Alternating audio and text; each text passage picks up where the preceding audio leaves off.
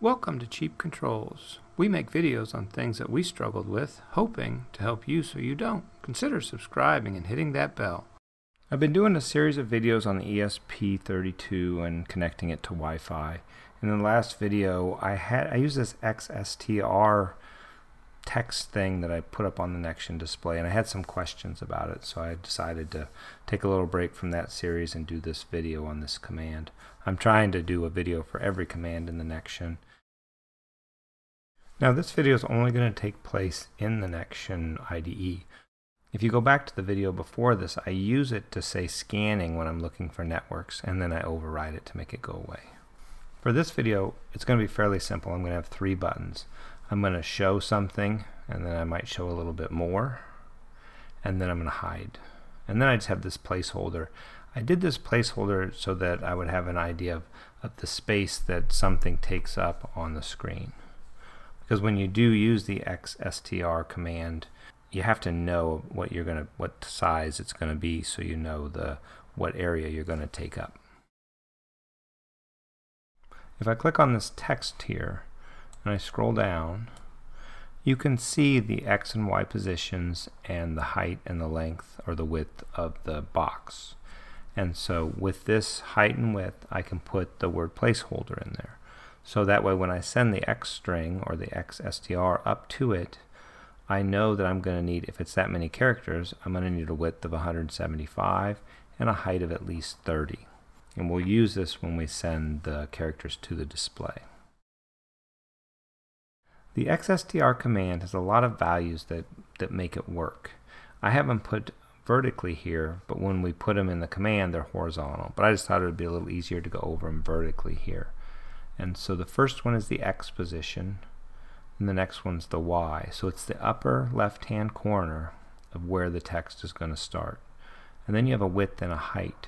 If you have that width and height at 0, you won't see anything on the display. So the width and the height does have to fit the text. It doesn't auto format or anything.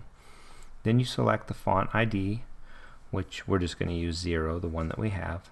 And then you have the font color of the text itself, and then you have a background color that you can set differently, or you can set it to the same color that the background is, so it looks like it's just floating there. There's even a way to have no background. And then you've got the X center and Y center, and that's when you create that box with the width and the height. You can say I want my text to be left or right in the box, and up or down, or in the middle. So if you select them both as 1 and 1, the text is centered perfectly in the middle. You have this STA command. We use it for the values of the crop image, which I haven't had good luck using, but I have used 1 if it's set, and that just gives the background a solid color. 2 is an image.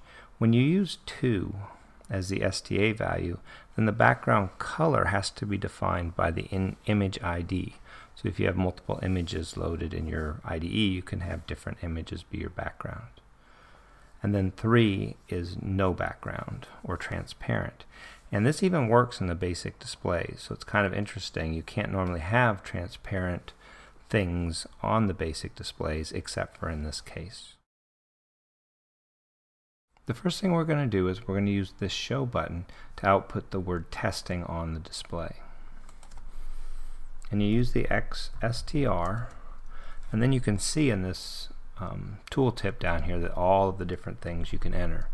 And since we've got that placeholder set at 125 and 125, we're going to do this just a little bit different, and we're going to set it at 110.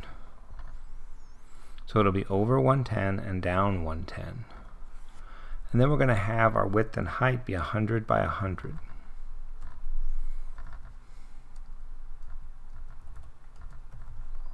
Now I'm going a little bit small on the width because I want to show you what happens to the text if it's too long. And then I only have 1 font in here, but so it'll be 0. And then we're going to make the color of the font red, and we're going to make the background blue. Then we're going to have the text all the way to the left and all the way to the top. So it would be 0, and then another 0. In this case, we'll follow that up with a 1 for a solid background color. and then we'll use the word testing. Now you have to be careful because all of the commas in here must be commas, and I've done this a few times now and it never fails. I get a period in there and then it won't compile, and it says something about a variable error because it thinks you're trying to assign something to XSTR, and you're not. In a way you are, I guess, but it treats it funny if you have a comma in there or a period. So if you do get an error on this, the first thing I would do is make sure you have commas in every one of those spots. Now when I hit show, you can see that it pops up. So we have our blue background, our red text, and you can see that I made it too small, but I made it long so it wraps around. So you do get the letters. It does try to figure things out, but it's better if you just take the time and figure out the width and height that you need to be. You can also see that it covers whatever's behind it. But it does function. Like if you have a button behind it, the button will still function. You could click here if it was a button and it still would. We'll take this placeholder and I'll add an event to it. We'll make the text equal to something. Now we'll run this again. Now you can see when I hit this, we get this, and I'm over here on the blue and it says something. And it also knows what you did last. So if I go up here, and now it's back in front. So what it does is it just kind of changes the display, but it's easy to overwrite it. If you were to reset the display, it'll also vanish. And now what we're going to do is we're going to expand this box. So we'll change it to 200. And then we're also going to center it by making these two values 1 and 1. So this will be the centered X and centered Y. And we're going to leave everything else the same. So now when I hit show, it should cover more and the text should be centered, and it is. So now we're going to change the STA variable to 0, which should be a crop image. So that means we need to come back to this blue and give it an image ID, which is 0. I haven't had good luck with this. We'll see if it happens to work in the video.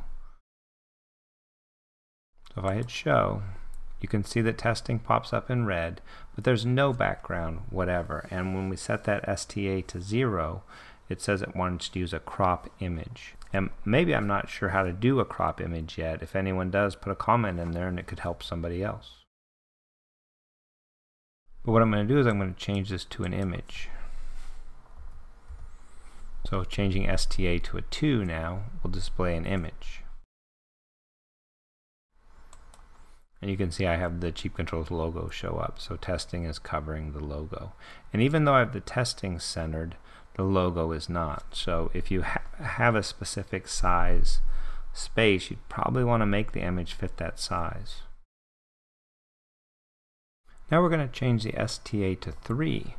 And what that does, this is the most interesting part that I found. What it does is it makes it transparent, so there's no background.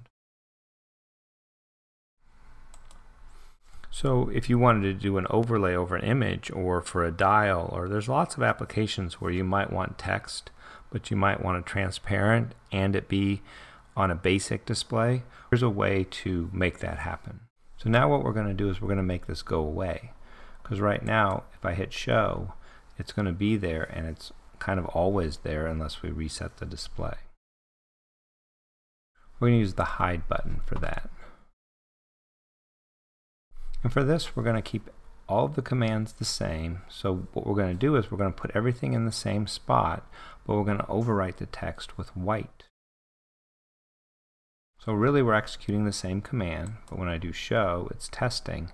But I did make the background white in that, so watch what happens. It made everything go away because it made that whole area go to white. And we're going to make the background here, we're going to set it to 3 so it's a transparent or no background. And I think we can leave the white in there.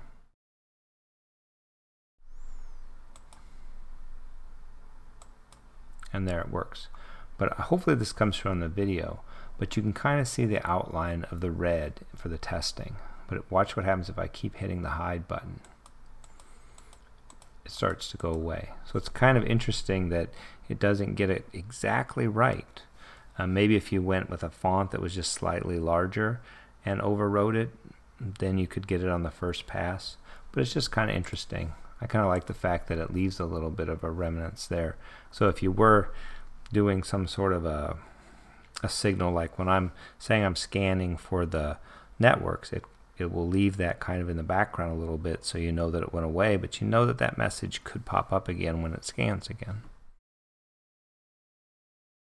Now we're going to run the XSTR command twice. So I'm going to have this show button, or this show plus plus button over here, and we're going to run it again. So in this case, we're going to have the show is going to say testing, and then show plus plus is going to say controls in blue. And then the hide will just get rid of the testing. So when I hit the show, we've got testing. When we hit the show plus plus, you can see that it just overwrites it. It doesn't erase what was there. But if I go hide, then it writes the testing in white. And then if I go show again, then it looks like it's just the controls. But we're going to go to the hide, and we're going to add this. So not only are we going to get rid of the testing, but we're going to get rid of the controls when we hit hide. So we'll do show, controls, and hide, and it kind of gets rid of it. Especially if you keep hitting it, then it really goes away. There's one more way to get rid of everything, and that's to change this. We'll comment these out, because you'll be able to download this file up at Cheap Controls, so I'm going to leave the lines in there. And the command is rest, R-E-S-T, but really it's reset, and what it does is it should reset the display. So if I do the show and that, and have that mess down there, if I hit hide, it should go back to what it was before.